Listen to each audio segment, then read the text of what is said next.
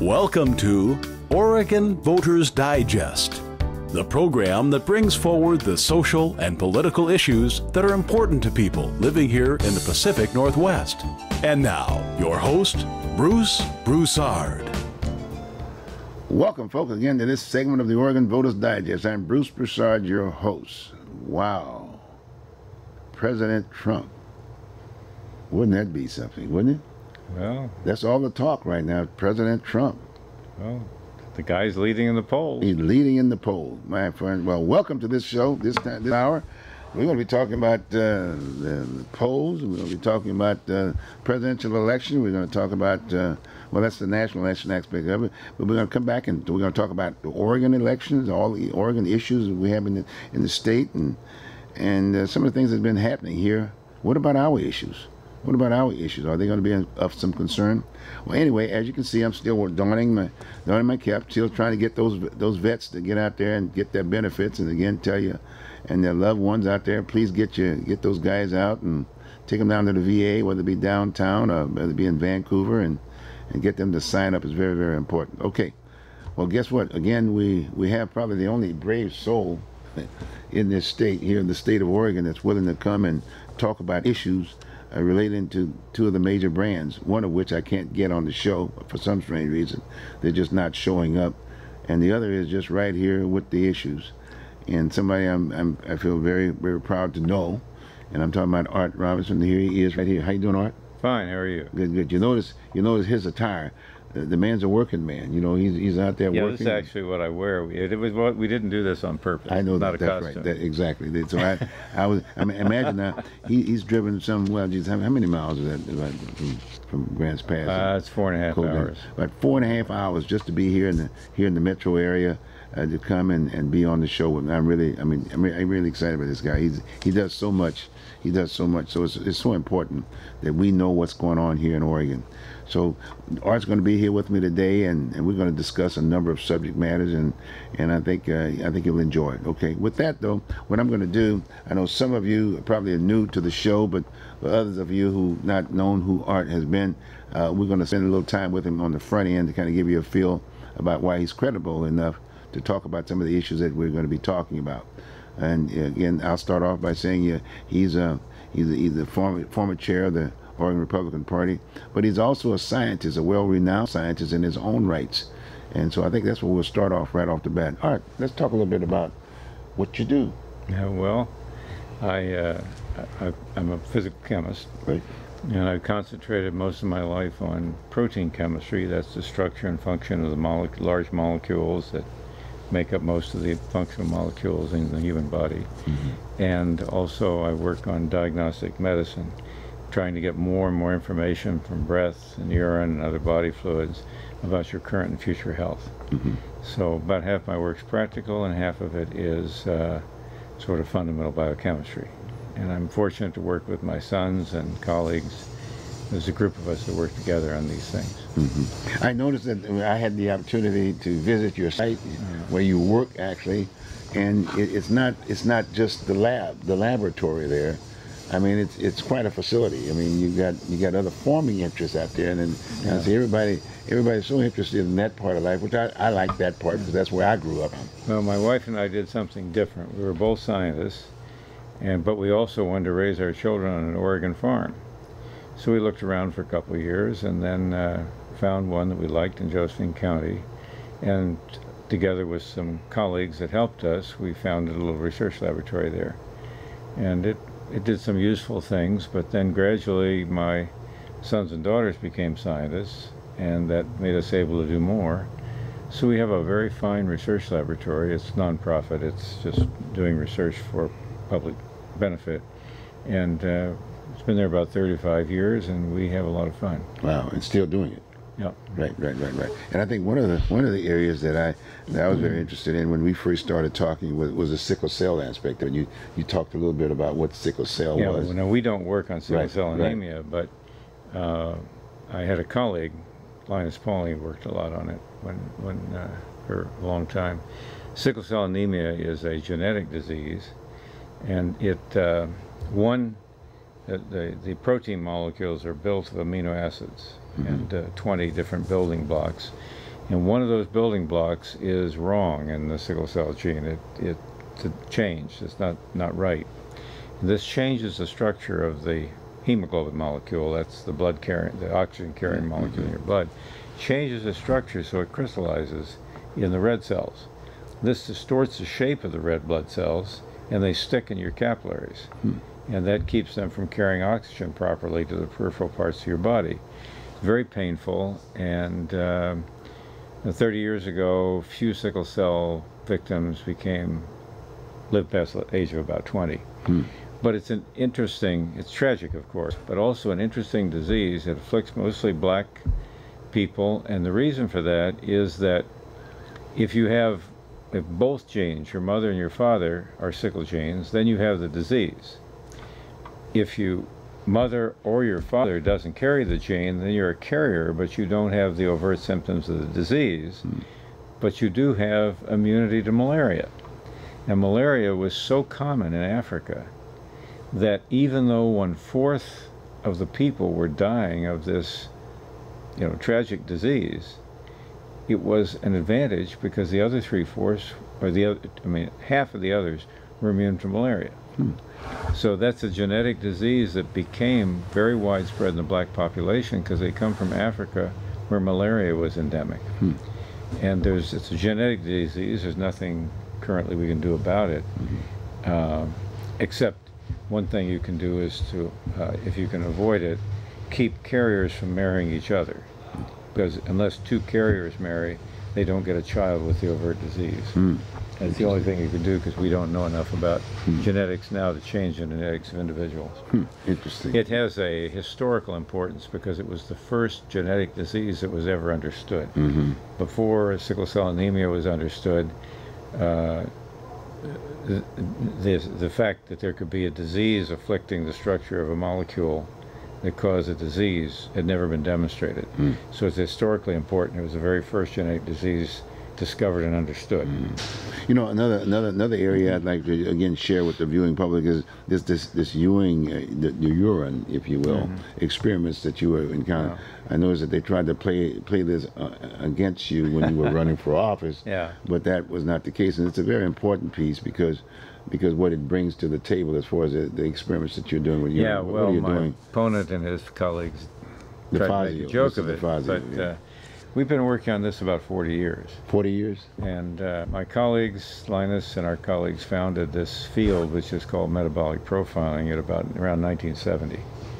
And what it means is you measure a large number of substances, your urine, your breath. Urine is work on it because it's easy to get. Breath is harder to trap and function and work with.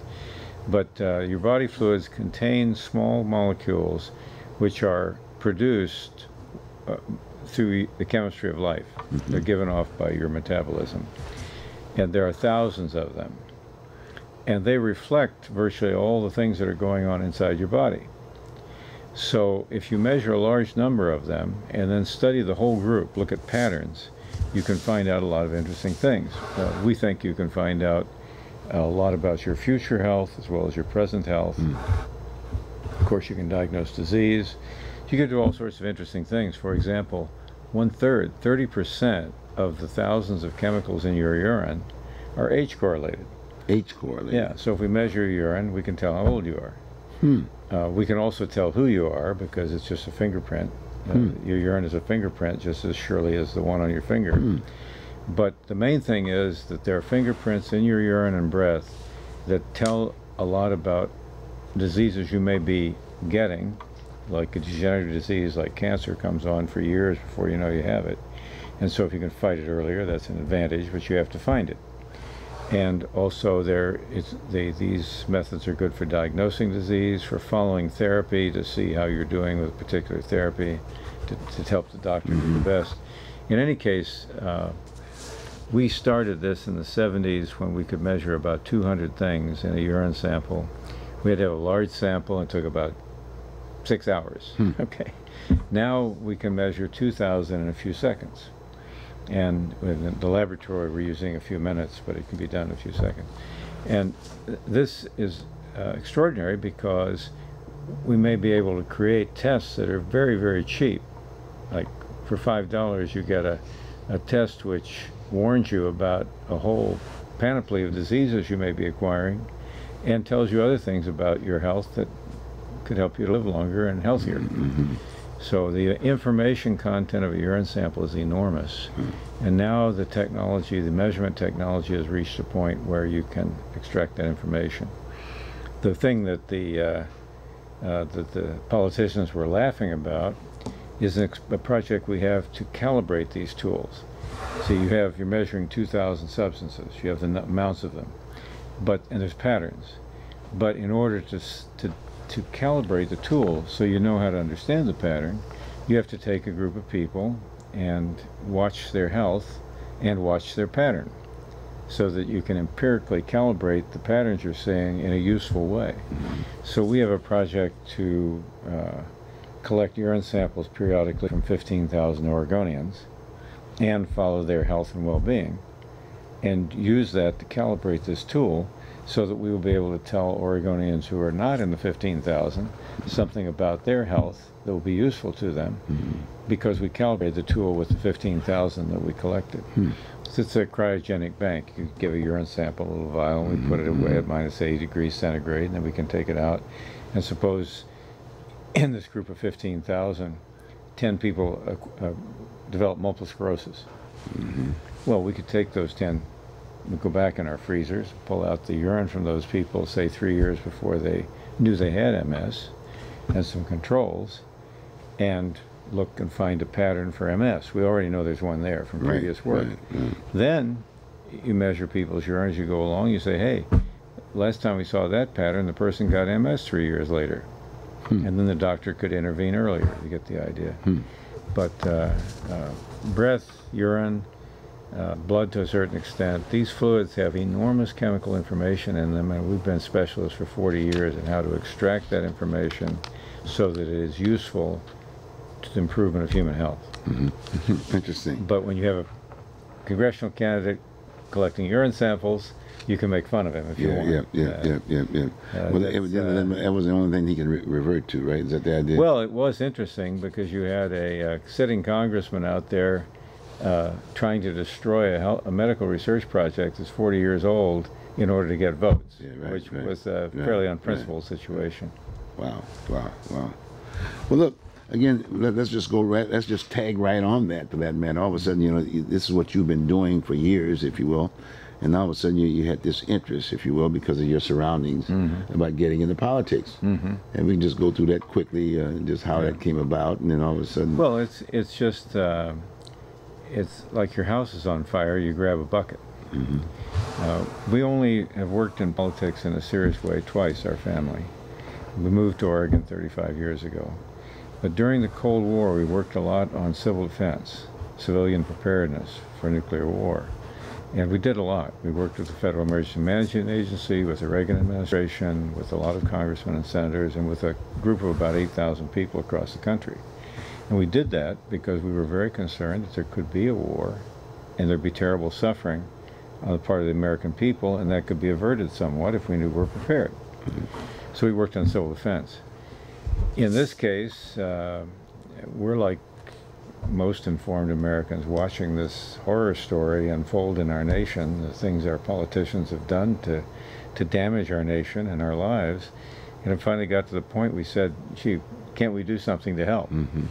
And since we have a particularly liberal socialist congressman who was doing a particularly large amount of damage to our nation, we thought, okay, we'll try to replace him. We didn't know anything about the politics of doing that, and we failed so far to do it. But we got into politics again because we were so concerned about what was going on in Washington, we decided to try to help. And it's just like the work on civil defense. In fact, it is kind of an extension of the work on civil defense. Our nation's in very serious trouble, so and we're not alone, there are millions of Americans stepping forward now, and they're saying, gee, what can I do to help? If you go to a Tea Party rally, the opposition will demonize the Tea Party. If you go to a Tea Party rally and look at the people, it's usually several hundred nice Americans who just walked out of their houses and said, this is horrible, what can I do to help? They don't necessarily have any particular political bent. They see the problems in their country. they see these politicians in Washington spoiling our nation, and they're nice people, just walked out, came to a rally and said, is there anything I can do to help? And we're just like them. Well, you know, and again, tagging along on that particular endeavor, you, again, like you said, you basically were looking at politics, and then all of a sudden you just say, gee whiz, I think I want to get involved in this process. So, Yeah. so now you run for office, right? What was the feeling in the field? What were you hearing from most of the people? Oh, people were really nice to us. It was like walking into a movie. Suddenly there were thousands of people around us wanting to help. But they were upset though initially, right? Huh? Weren't they upset about the conditioning and this and the other? Well, the people are generally upset. Right. In District 4, they didn't have a good solid contender in trying to get rid of the unprincipled man they had. So when we started to run, they thought there was a chance we could get rid of him. So thousands of them, and we still have acquired enormous numbers of friends doing it. It was a wonderful experience. It'd be better to win for them. Yeah, But we had a lot of fun, and we gained a lot of friends. Then we went one step further, of course. I went to one meeting too many and wound up chairman of the Republican Party of Oregon, and that was really eye-opening. What do you think you accomplished during that particular time period? I don't know we accomplished anything. We didn't win the elections. Well, but there was one particular light on that I felt, and that was you got me involved in this process. Yes, no, in the transition. if we want to, we can point to things that are of value. Right. But also, you don't necessarily have to win a battle to win a war. So you might say we went into some battles. We learned a lot. We educated ourselves. We helped educate our friends and the public. Every American that steps forward and tries to help his country doesn't necessarily get a medal because he succeeded.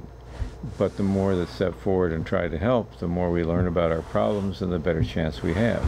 And I think probably by some measuring device, maybe we should use urine analysis, but that wouldn't work. By there's some measuring device, it would probably show that because our family worked very hard for 6 years on this, we did a little good. And if we did that much good, and 1 million American families do it, maybe our country will be okay. Good. Well, look, again, that was one area that I was very interested in. As you know, you convinced me to get involved in the process, and I ended up being an engagement chair, and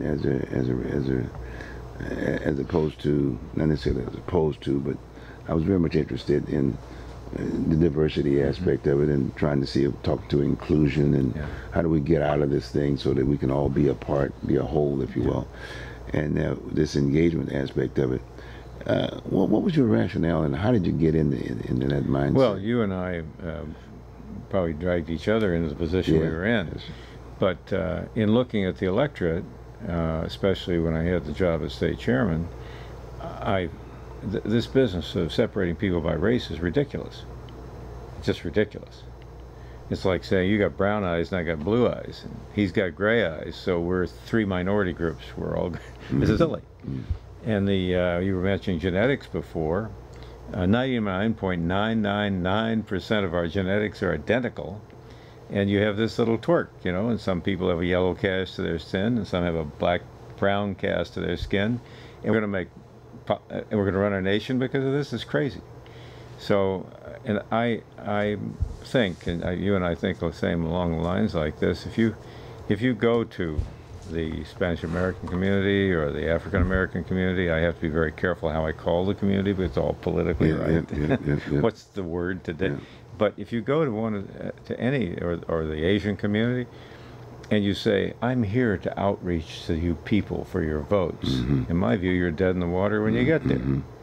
You have to go into those communities and say, look, we're all the same. Where are your candidates? We want candidates from your neighborhood. There's maybe a big black neighborhood. You don't roll in there and say, well, I'm from the political establishment, and we really like to convince you to vote for us.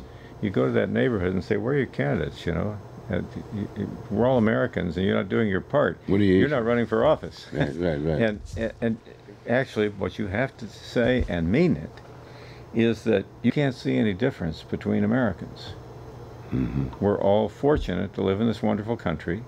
We're all challenged because some pretty bad things are being done that are endanger our country, and we're all in it together, and we all share the heritage of being able to live here. And new immigrants are coming all the time, presumably because they like the place. And if you separate people by race, you play into the hands of those who will destroy our country. They want it that way. They want to divide and conquer. They want the black people to think that they're a separate minority. They want the Hispanics to think that. They want the Asians to think that. They want the American Indians, who've been here forever, to think that they're not Americans, that they're something special. And once you can divide people like that, then you can control them in an unprincipled way and damage them. And they've been doing it to our country. And they've been succeeding.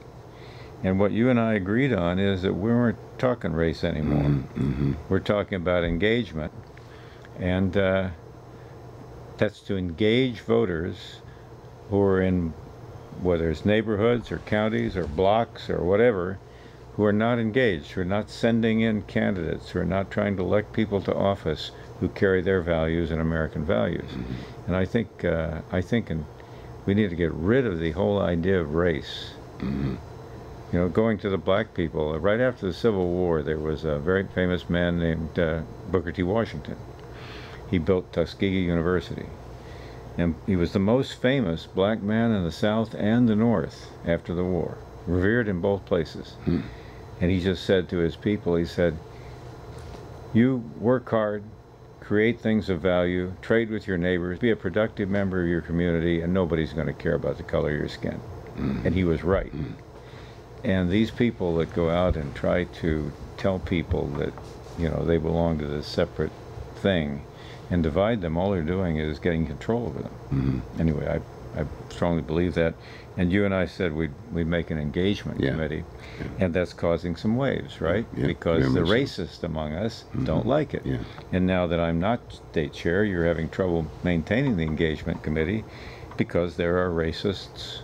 I mean, they're racist. It's a racist thing to come into your community and say, hey, I see you're all black and you're all a minority, and I got a minority issue that's going to push your hot button and get your votes. That's just unprincipled and it's racist. I'm and that's the way to approach it. Okay. We're all Americans. To heck with this. This is crazy. Do you think that there'll be some point where we can get out of that and get into that I think next so. two? Okay. It's common sense, and I think that's a good approach. And I think a lot of thoughtful people think the same way. You and I met each other. If we come from entirely different backgrounds, we completely agreed on this. And you spent your life in the politics of Portland. Very much you so. know. Yeah, very much so. And and I've worked in science all my life, and you know, in the scientific world, you ask what the man's mind can do and what he's discovered. We don't put the race of the authors on our research papers. And so the world I live in the scientific research world, nobody would even dream of saying, well, let's see, we'll rate this guy's research a little different than this guy's because I noticed the color of his skin. That's crazy. Sometimes you have to. Anyway, you see. Yeah. So very much it is so. crazy in national affairs too. Very, very much so. Completely. Because what comes to mind, like right now, you know, we're still regurgitating on the issue of Voting Rights Act, you know, as opposed to just standardizing the whole deal under one roof. Now we've got the other issue of this other issue of Black Lives Matter. I mean, it's a definition that a lot of folks don't understand because we still it's the race piece aspect of it, because all lives matter. But the fact of the matter is, when you start thinking about Black lives, education system comes right out the front of the deal. But we do have, that, to say that we shouldn't pay attention to race. You got to. That's true. Yes. It's also true that we have racial thinking people among us. And they've done a lot of damage to our educational system, and they have done special damage in communities that, in black communities. Oh yeah, very much so. And that, those are mostly white unions wrecking the lives of black kids. And there is racism in our public school system, and it should be stopped yesterday. And if you say that, of course, they say you're against the schools. Well, hey. But Well, the worst example, which I've written about many times, is in Washington, D.C. It happens that most of the people who live in Washington, D.C. are black. Yet, from their schools, 40% of the students don't graduate from high school, and the 60% who do read at the 5th grade level. That is a system which is cutting that whole city of young people off at the knees by not giving them good educations. And they know it. And it's not the city. The United States Congress runs the educational system of Washington, D.C. Them and the unions. And the Congress won't cross the unions, and the unions like what they're doing. That's criminal. And it has been easier to do in poorer communities than it is to do in more affluent communities. And that's a poor community in which it's just unthinkable what they're doing to young people. You know, and those are young Americans, right, not right, blacks. Right, but exactly. there is a tendency exactly. to do this in black communities more. Exactly. In fact, what comes to mind here locally, here in the Portland metropolitan area, here in Oregon, just recently, for that matter, Portland Public School cut down the amount of time that a child would be in the classroom. Yeah, well, And this it's is the it's unions. ridiculous. This is Yeah, crazy. You know, across the nation, they spend about $10,000 per student per year, K through 12. That means a classroom of 30 students gets $300,000 cash. That doesn't go to the teacher. It doesn't go to the students. It goes to the union bureaucrats that run the schools. You know how much it is in Portland? $14,000. In Portland, it's $14,000 per student. And these guys want to cut down on the amount of classes? Yeah. Because they want 15,000. Yeah. They want 16. They want more money. So they go to the people and say, gee, we can't teach them with this amount. Portland's already getting 14,000 per student, and the rest of the country is averaging 10. Yeah. And this is just union apparatchiks demanding money. And it isn't the teachers. I mean, some teachers are in this, but if you take the 10,000, that means across the country, on average, a 30-kid classroom for 9 months, $300,000 in cash is spent on that classroom. It doesn't get to the teacher, and it doesn't get to the guy who built the classroom. It's siphoned all the way along by special interests that are empowered by the system that's got control of those schools. And that's a system empowered by the education unions. Even Governor Kitzhaber was planning to try to rein that in Oregon. It's one of the reasons he's not governor anymore. The unions went after him. Even our Democrat governor, right, wanted to stop that in Oregon because he wanted those resources to go for our students, not for the union bureaucracy. But then, and so the unions hated him for it. But you know, again, that brings up another point about the branding. You know, there are two major brands. Yeah. There's the Republican brand, and then there's the Democratic brand.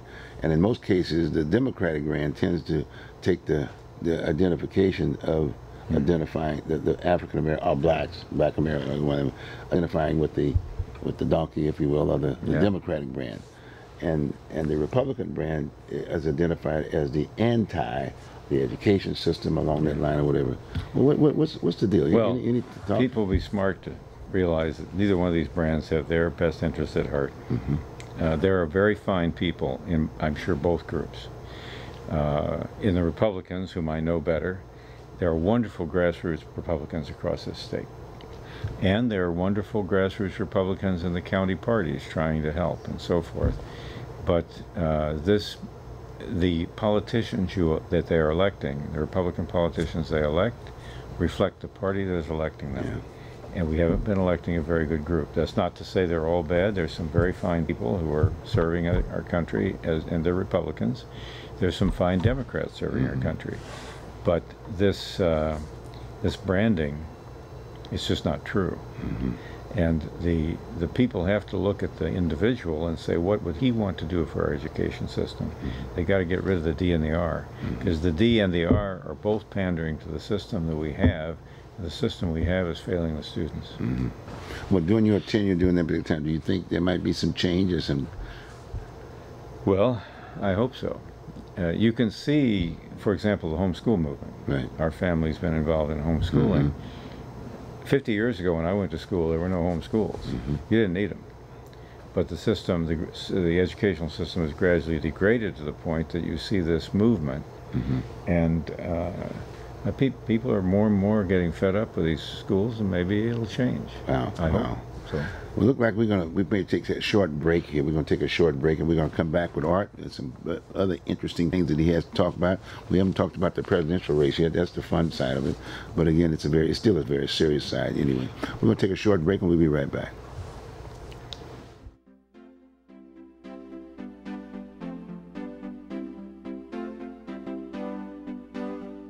You are watching Oregon Voters Digest. This program can be seen again on these channels on these dates and times. Tell a friend.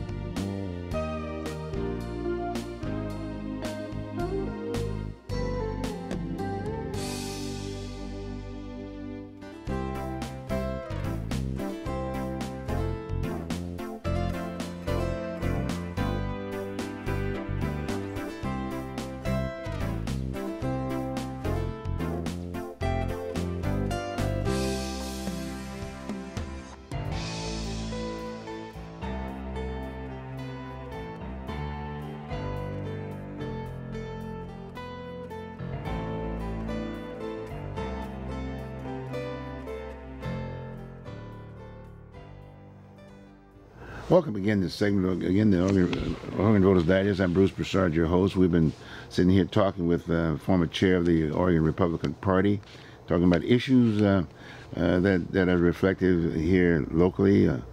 And I thought we'd just go on and go right back into that situation. We went through the school situation aspect of it, and Art went through that aspect of it. But now there's another area when I think about the branding aspect of it. I think about the Black Lives Matter. I'm very familiar with again, being outreach with the young lady that's kind of like the leading proponent in that area, Teresa Reffert, and knowing that it was all in regards to recognizing the issues of race and whatever as it relates to the young people, whatever, but bringing it local. When I think about that brand piece, she was leading the proponent, and then there were a couple of demonstrations, if you will, here in the Portland metropolitan area. And I noticed that the first time around, she was arrested. She was arrested, and the majority of the folks were white. But it was supposed to be Black Lives Matter, but they were everybody was there. And then on the other hand, in fact, in all due respect, I went to one of the events, a church, a very prominent church here in the Portland metropolitan area, Bethel AME Church, held a kind of a recognition, recognizing, if you will, the issues we were having. But then the second time around, there was another demonstration downtown in the front of City Hall, and the same, the numbers and whatever, but no one was arrested, and that was it. I mean, there was no, But the thing that got me about that was in the discussion that that one of the local talk show hosts from Channel 2, actually Oregonian, Steve Dunn, he had the assistant chief, and also kind of like I think either the chief of staff of the Mayor Charlie Hale.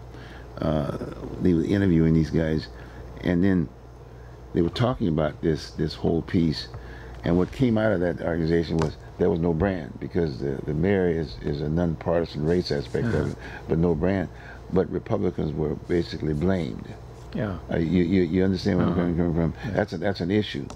No, it shouldn't be Black Lives Matter. It should be Human Lives Matter. Right. All my life, for 40 years, we talked about the urine research. Our goal is to increase the quality, quantity, and length of human life. On the forms we send out for them to fill out, when they give us a urine sample, it never occurred to us to put race on the form. It's not the point. So you're trying to, a lot of my work and my colleagues, our whole lives have been devoted to trying to because human lives matter. Right. And the idea that there's a difference between a black life and a white life and a yellow life is crazy. And of course, we have a big country. There are 300 million people living in it. Right. There are a lot of police officers. Some of them are poorly trained. There's so many of them. Some of them won't be even nice Right. people. So these things happen. And the approach should be every human life matters. Right. And it isn't a question of what race the person was. It's a question of whether he died unnecessarily and in an unprincipled way.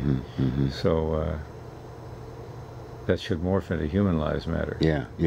And again, as you say, we're trying to achieve that but race gets put up in the But table. that, it's funny now.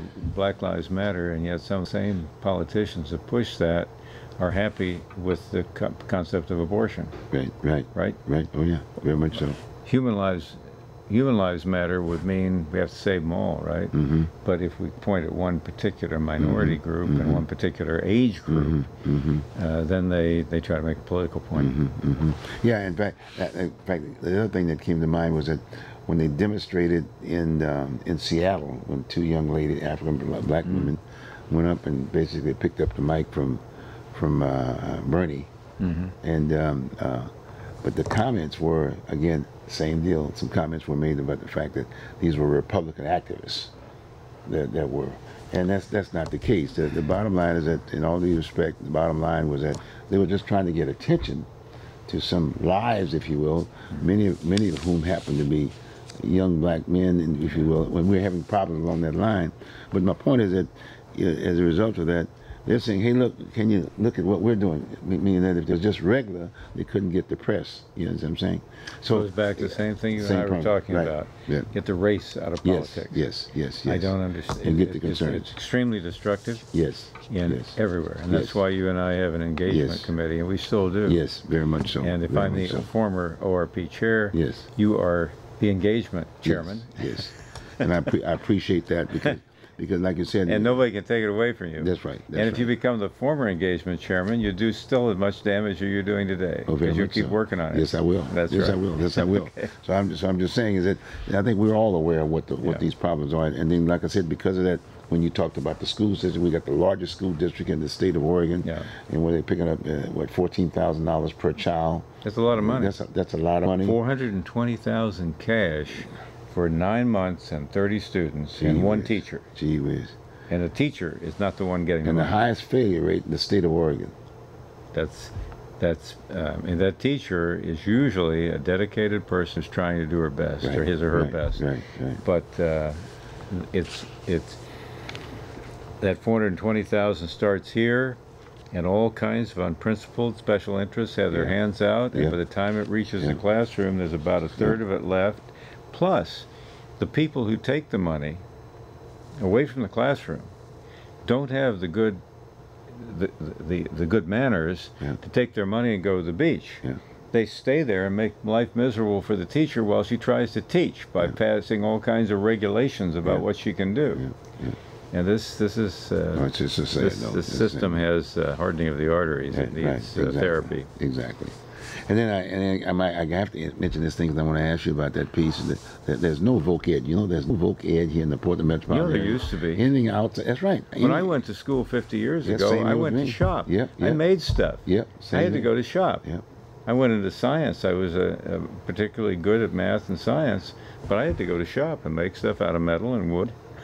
Same here. Even if I didn't want voc ed, I couldn't get out of school without it. And again, I'm thinking about those brands. Here we go to the brands.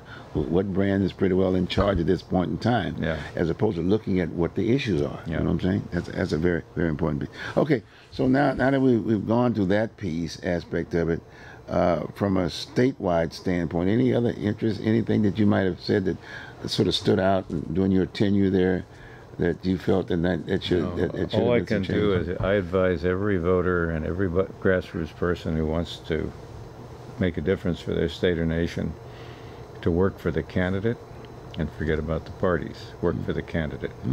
Find a man or woman that you think would be a great asset to our state or nation and get behind them and try to elect them. Good point. Because that was Forget the other about the area party. we was going to Forget talk about. party.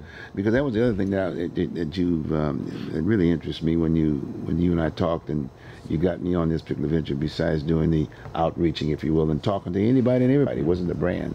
Talking to anybody and everybody, trying to identify what the issues are, and then recruiting folks to come and run for office as it relates to these issues. Yep. And hopefully, if they were either registered R's or D's or whatever, the idea is if we do a better job and we got a brand of an R, guess what? They won't consider. And the recruitment used to always be done by the ordinary people. Yes. It's time to, they're going to be a congressional election. You know, the average congressman served one term for the first 100 years. Wow. They were just public services citizens. They went up, served for 2 years, and came back home, went back to their lives. Right. But the way that was done, a few people from the community would go over and see Joe at the grocery store. They'd say, you know, you got a nice family here, you're respected in the community, you're honest, and we'd like to see you serve us in Congress for 2 years. And Joe would say, I can't do that. I got a grocery store to run. And then, but he'd be a little proud, you know. Gee, they're thinking of him. Right. And they'd talk him into it. He'd go serve for 2 years, then get out and somebody else would do it. But it was the people, the grassroots people, that went and recruited the people they respected in their community to go and do these public service jobs. Now it's some crazy. political party of political functionaries that does it. And it's not public service. The guy's getting a 20-year career out of it where he hopes to get famous and rich. That's what's wrecking our country. Well, you know, on that same note, when I'm thinking about it also, too, that and you made that point, and that was that as chair, you actually ran for office too at the same time. Yeah. I mean, you were basically preaching exactly I recruited what you, some other and you some recruited other officials to yes, run for office too. They didn't like that. One of which was mine too, me. At least. And One of them's it elected. He's in the state legislature. But it made a lot of sense. I mean, the fact, I mean, sure you were wearing two hats, but the fact of the matter is you were involved. And Well, if you have trouble getting good people to run and getting people who will do what they say they'll do when they're elected. And the Republican Party is filled to the brim with people who walked out of their living rooms and said, I'd like to help. That means they're more engaged, they're more interested in this sort of thing. And some of them rise to have leadership capabilities, so you see them leading a county party or even a state party. Those who have shown that they want to give their lives as volunteers to this process to help provide a very nice pool to find some good candidates. And the idea that there's a party here and the candidates here, we have people, the party says, gee, who do we have running in district so-and-so? I'm sorry, maybe you should. I went all over the state. I told the people in every county, I told the county chairman, you know the people in your county, go recruit good candidates. But if you fail to get a candidate, you're it. Go look in the mirror. And you know, some of them did it. When I did it, they got mad at me, but I think it was a good thing, and in fact, it made it easier to do a good job. But isn't that what it's all about? What it's all about is public service to fill as volunteers these positions that must be filled in our constitutional republic. And it is the career politician, the non-volunteer, the unprincipled individual who wants power and money by getting into politics and getting a position and keeping it, that's at the heart of most of the problems we have in our country. You think the public is about ready for change? Well, it sure looks like it from what the way we're reacting to Donald Trump. There we go. Now we go. That's when I want to get on, because I want to spend this next 15 minutes talking about Donald. I mean, boy, he's the igniter, boy. I tell you, he's really and really his definition. What would you say? It's not just Donald Trump the individual. It's what he represents. Well, look, Ted Cruz, another of the candidates, said it very well. He said, one of the worst things you can do in Washington today is tell the truth. And he also said it's not Republicans against Democrats, it's the Republicans, Democrats against the people. And that's the way it is. Now, he's told the truth. He told it in a level-headed way, but he told the truth. Donald Trump is the guy that tells the truth. This guy, I mean, whether you like him or not, this is a tough-talking Eastern businessman with a big ego who's talking to the people exactly the way he talks to people day to day. In his business. And the people love it. Because first, he's telling the truth. This is what I am.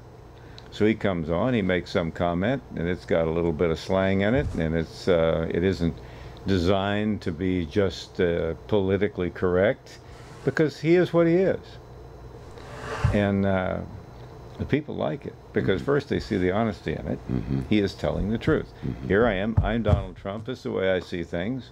He's probably not right about everything, but he's a tough-talking Eastern businessman, and they're hearing that. And he's not a mealy-mouthed guy who's trying to manipulate them. He just comes out, I'm Donald Trump. I'd make a great president. Let me tell you what I want to do. The people are responding to that.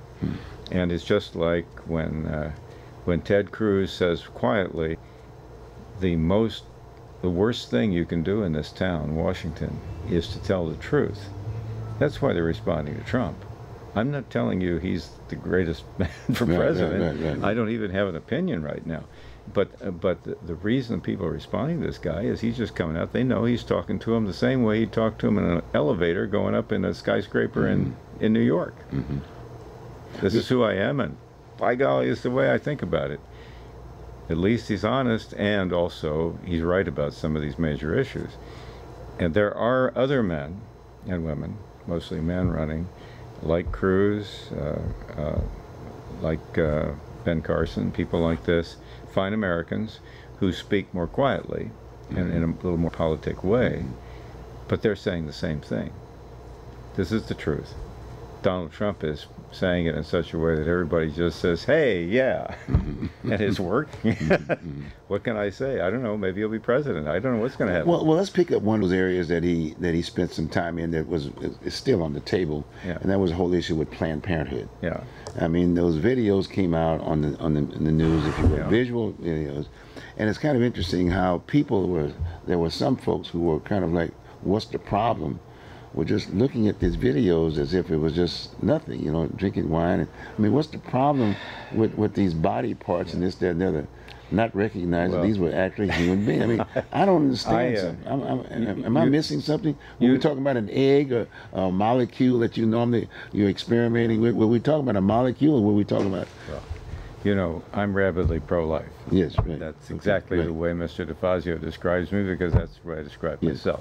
Very, very strongly against abortion. Okay, I think killing children is not a good idea. I think it's murder. But it's another step forward to be cutting them up and selling the pieces, and doing it in the crass way that he's done. Now, you can do research. For example, our laboratory did some research on the human eye, and we obtained from professionals eye lenses from people who had donated their eyes to research after they died.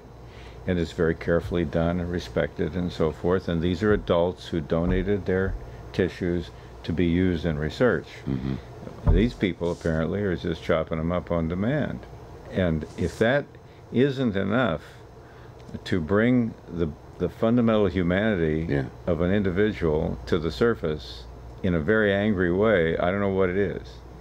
And this Planned Parenthood organization is just so totally out of control that it's just hard to believe. And banning their government funding should be step one, in my opinion. Yeah, it should be. It's just fundamental human nature should be repelled so much by this. Now, that's not to say that they don't need some fetal tissue for research. A lot of people want to draw the line and so forth, but there are also a lot of children that die naturally. A lot of children are not carried to term.